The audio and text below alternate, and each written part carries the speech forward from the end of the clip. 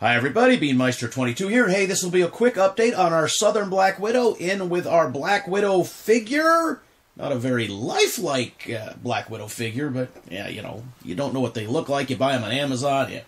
So anyways, the Southern Black Widow seems to be doing fine. She's got her places she likes to hang out, and at any given time you can walk by and she'll either be sleeping, hunting, or moving around. The Southern Black Widow is something that I am not exactly very familiar with, because remember, this was sent to me in the mail. Black Widows do not live in my area, and Southern Black Widows definitely do not live in my area.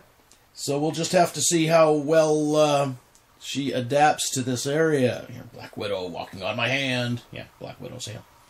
Very creepy spider. Laying her web there. So she has adapted well. If you remember at first, we put her... Once again, she's looking at them crickets. We put her in there 2 days ago, and, well, she's slinging some web. And she's adapted well. We're fine. Alright, so, leave your comments in the comment section. As always, thanks for watching. Beanmeister22, the most dangerous man on YouTube.